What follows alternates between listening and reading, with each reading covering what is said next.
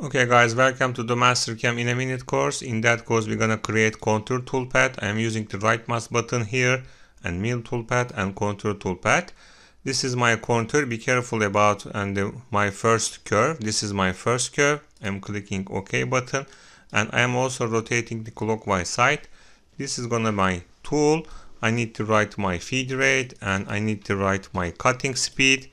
After that I need to organize my leaking parameters. Just absolute, and this is my depth position.